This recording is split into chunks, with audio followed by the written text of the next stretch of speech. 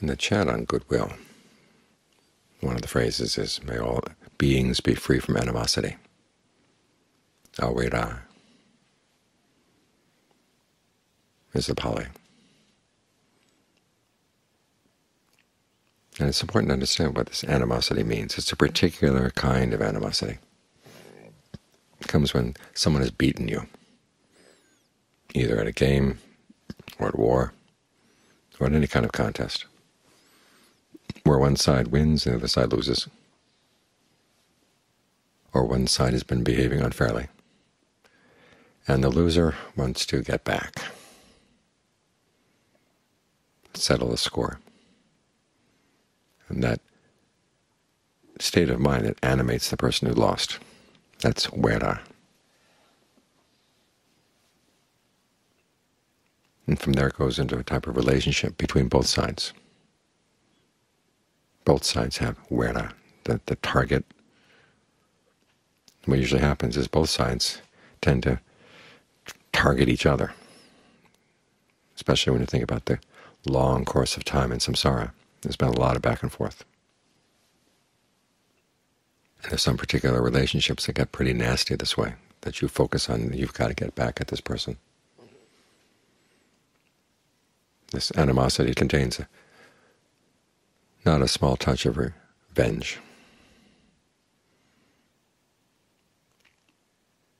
And of course this feeling does not lead to any kind of happiness. And so one of the purposes of our practice is to get beyond wera, get beyond animosity.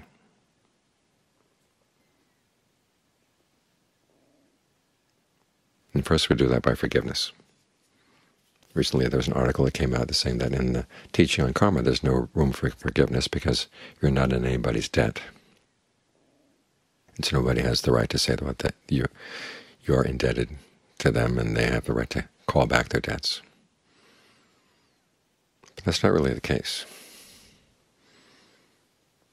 When you've wronged somebody, there's an innate sense in a lot of us where you've got to get back at the person who wronged you. And when you forgive someone, okay, you basically renounce your rights to that. And at the same time you're saying you pose no danger to that person. You don't have to love the person, but just you pose no danger. You're not going to try to get back. And as the Buddha said, it's only through non-wera, non-animosity that the animosity is ended.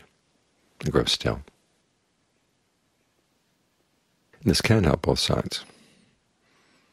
To begin with, you are no longer tied in that kind of relationship. No matter what the person may do to you, you're not going to react.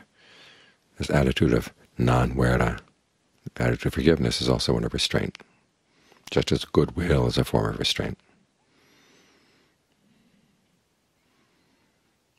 Then it may happen that you set a good example for the other person too.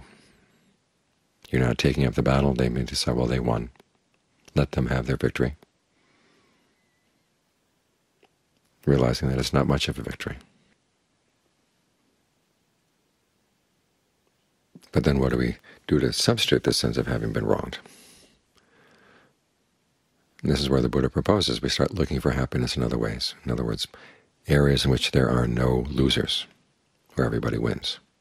It starts out with something very simple, generosity. It goes on through virtue and the practice of meditation. All of these are areas in which you gain happiness in a way that does not inflict any pain on anyone else. In fact, you can actually help them gain some happiness. When you're generous, you give a gift, you gain a sense of the magnanimous heart, which is a large open heart. And the other person receives something from you.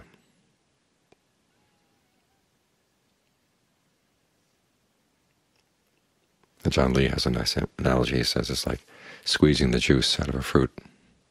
You take the juice, and they get the remaining pulp. That's for you to think to yourself. You don't tell that to the person who's received your gift. But it's for you to have no sense of that you've lost something or that you missed the gift. Because if you have that attitude, then you don't get the full rewards of the generosity. But both sides benefit. And the same with virtue. You're not harming anyone. You gain the a perfection of virtue, the other person or the people around you don't have to be harmed by you in any way, which contributes to their happiness. And when you meditate, you're getting some control of your greed, aversion, and delusion. The other people don't have to be victims of your greed, aversion, and delusion. So you're looking for happiness in a way that doesn't have any boundaries. It's not a case of you win and somebody else loses. Everybody wins. This is not like the happiness that is based on wealth or status or praise. Well, there have to be winners and losers. And in the sense of developing this kind of happiness that doesn't have any losers, you also change your sense of yourself. Yes, so self, or a sense of self, is basically a strategy for finding happiness. And if your happiness is the kind where you have to win out over people, it becomes a very unhealthy kind of self. Many of us come to Buddhism in hopes that we can get rid of our sense of self because we know that it's unskillful. But you can't get to the point of no self or not needing any sense of self unless you've straightened out your sense of self or the senses of self that you bring to your activities. And because your sense of self is defined by the kind of happiness you're looking for. The best way to develop a sense of self that is healthy is to look for happiness in ways that nobody's going to lose, when the happiness spreads around. This is why when people say, how do I develop the teaching on not self, one of the best ways to do this is learn to be generous, learn to be virtuous, in addition to meditating. Everybody focuses on the meditation in the hopes that they can see their unhealthy sense of self just dissolve away. But you need day-to-day practice in looking for a sense of happiness that harms no one, where there are no losers, only winners. That means you don't have to compare yourself with other people, that kind of conceit where you have to compare yourself with others.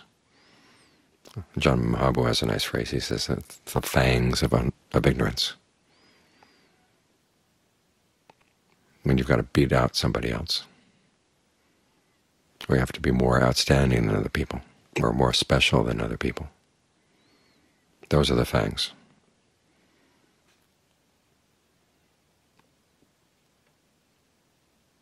Because you're looking for happiness in a way that's, if you think of it as a kind of a food, it's pretty miserable food.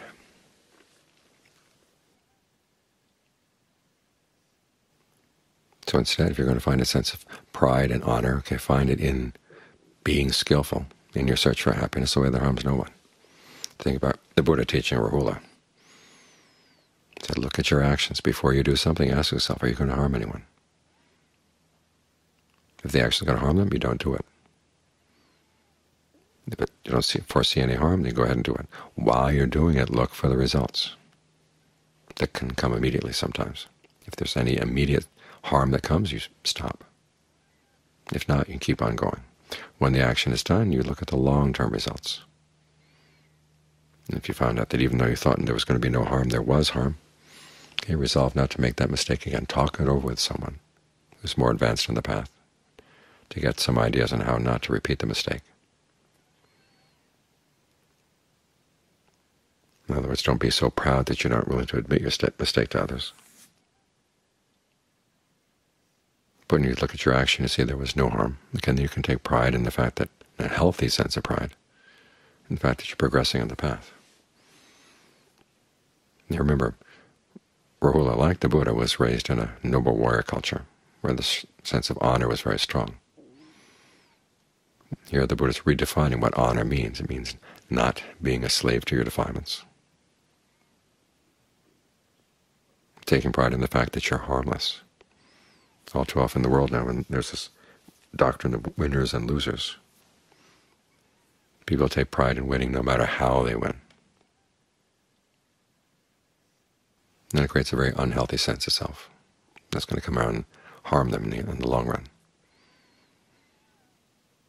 Or if you take pride in the fact that you're harmless, and that you actually be beneficial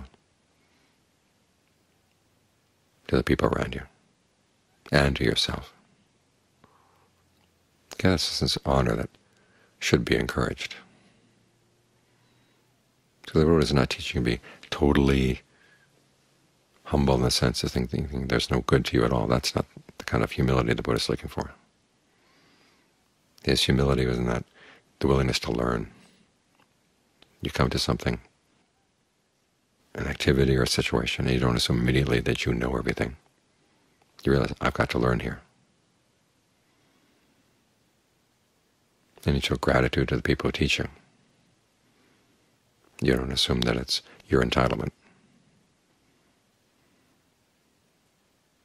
In this way, your sense of self loses a lot of its fangs.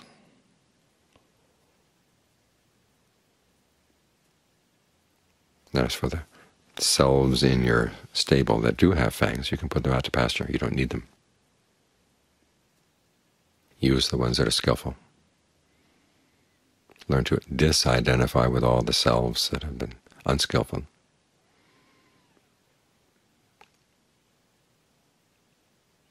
Ultimately, of course, you get to the point where you don't need a sense of self because you found a happiness that doesn't need any more actions, doesn't need anything more to maintain it.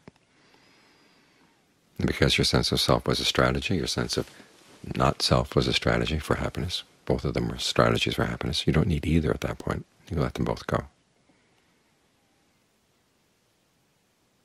But in the meantime, you want to make sure that you're training yourselves in skillful activities, looking for a happiness that doesn't create divisions, that doesn't have winners or losers.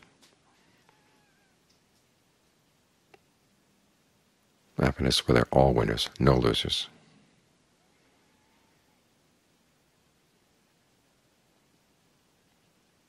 That's when your sense of self, instead of being an unskillful strategy for happiness, in other words, finding a happiness that has a lot of drawbacks, can actually find a happiness that's really good, trustworthy, reliable.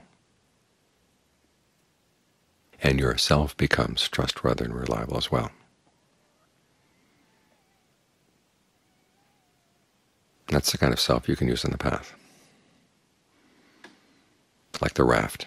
You hold on to it as you go across the river. When you get to the other side, that's when you let it go.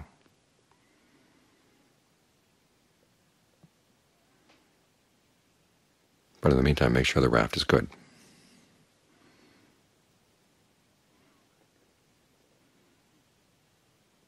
And look for happiness in a way that doesn't divide the world into winners and losers. Lets everybody win.